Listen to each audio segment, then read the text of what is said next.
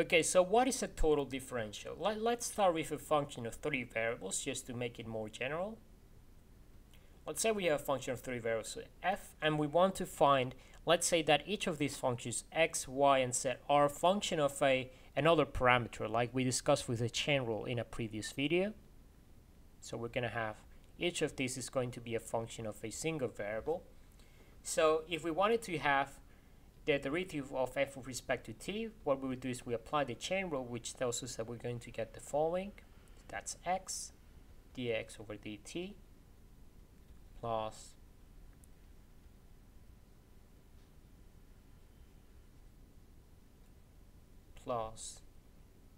f of z dz over dt.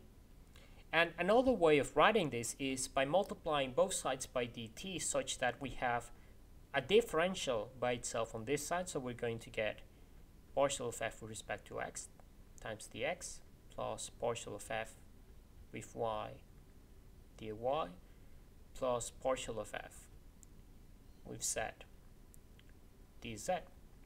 So why do we want to write it in this way? Well, this is what we call a total differential,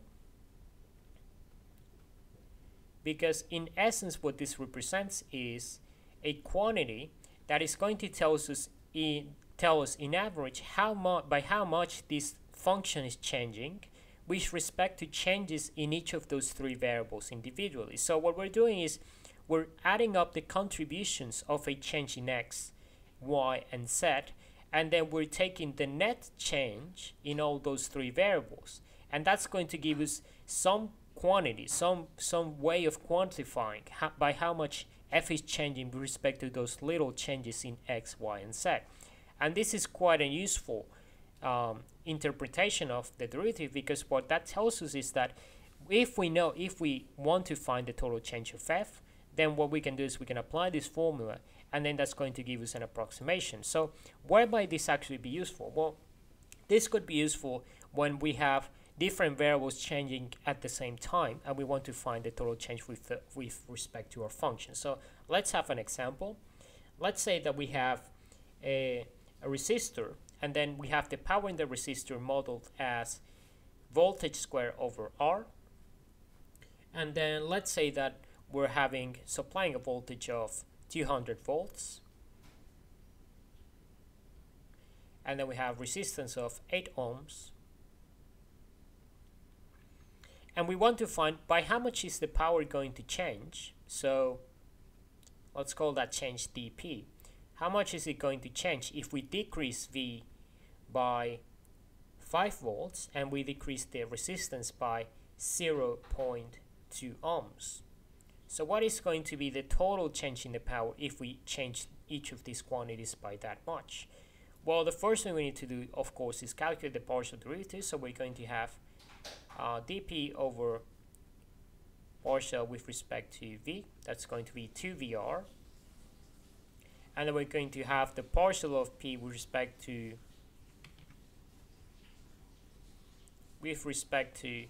R. That's going to be minus V squared over R squared, such that the total change, the total differential dP, is going to be represented by 2VR times dV minus V squared over R squared times dR.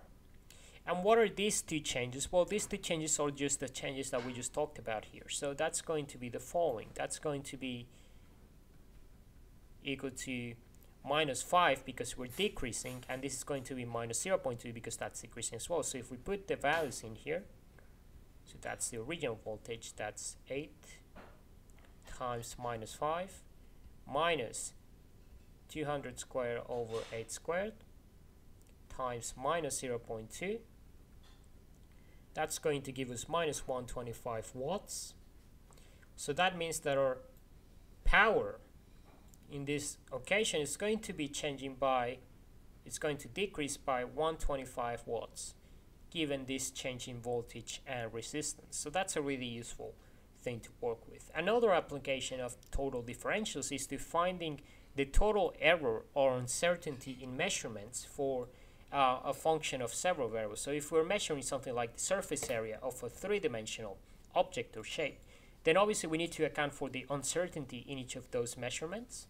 So total differentials are a good way of actually estimating the amount of error on our entity that we have in our measurements as a whole. So let me show you another example. Let's say we have a box. Let's say we have a box with the following dimensions. So let's say this is x, y, and z. So let's set x equals to 10 centimeters, y equals to 12 centimeters, and then z equals to 20. And let's say that there's an error in our measurement. So for each of these measurements, there's an error of 0.05 centimeters that we need to take into account. So it's the same for all three of them. So the question is, what is going to be the greatest amount of error that is going to result in our measurement of the surface area of this box? So first of all, we want to find an expression for the surface area, and we know that this is just going to be the sum of all the faces. So that's going to be 2 times xy plus 2 times xz plus 2 times yz. So that's going to be the surface area. So we notice that it is a function of 3 variables. So now if we want to find the maximum error or the maximum uncertainty in the measurements, that's going to be the differential, the total differential ds.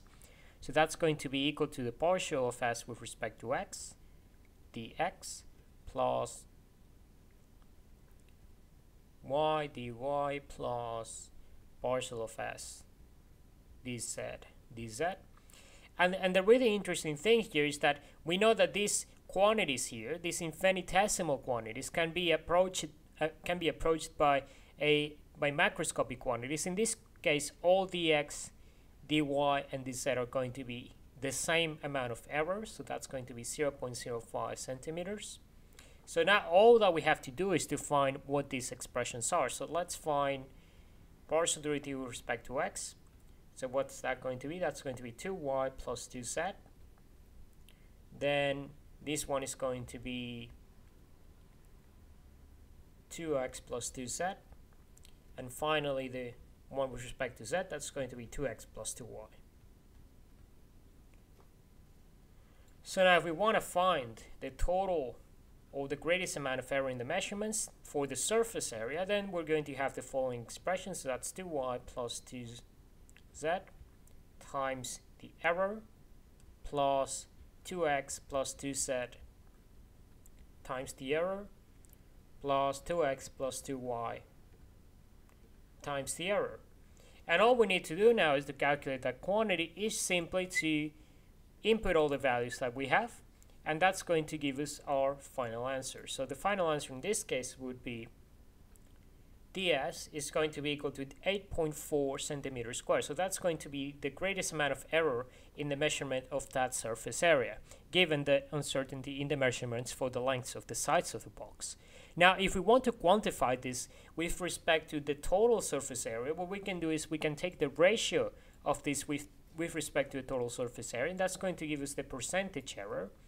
So the total surface area calculated from the first equation that we had would be around 1,120 centimeters squared, and then the percentage error is just going to be this over that, so that's going to be ds over s times 100, and this is going to give us approximately 0.75%.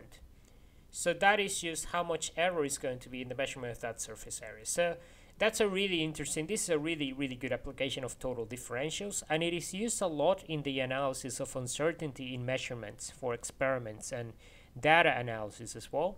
There are other expressions that quantify error and uncertainty that make use of second partial derivatives or square partial derivatives, but those are some expressions that you can look up by yourself. But in general, this is the general idea behind total differentials, that we can find the total change in a function of several variables with respect to the little changes that occur in each of the individual variables. And in the next video, we're going to be looking into more applications of partial derivatives, and we're going to introduce the use of second order partial derivatives.